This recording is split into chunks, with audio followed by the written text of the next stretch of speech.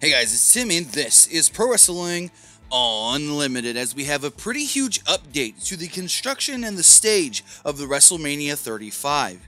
So as you see in the images and videos on your screen, what we feared is what has been confirmed. The set for WrestleMania 35 is nothing more than a huge, and I mean huge, video board with no other surrounding set pieces. As we see in these images, it's just the big video board and a okay sized ramp go down to the ring, and we've got the big old canopy covering up the ring. So with that, we don't see too much more in these images, but there's not much more that it seems like we could see since it is just one big video board. Hopefully with it being just one big video board, maybe WWE can do some cool things graphically to make this video board look different for certain superstars during their entrance.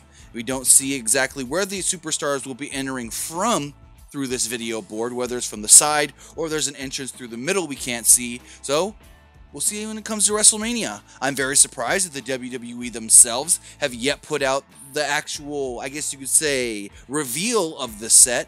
And maybe they're just waiting for tomorrow because it is so plain. So if we do hear anything else on the set for WrestleMania, we'll have it for you right here on Pro Wrestling Unlimited. But that's going to do it for this episode. Remember to comment below, like and share this video, like us on Facebook, Instagram, and Twitter, subscribe here on YouTube, and follow PWUnlimited.net for the latest in pro wrestling news.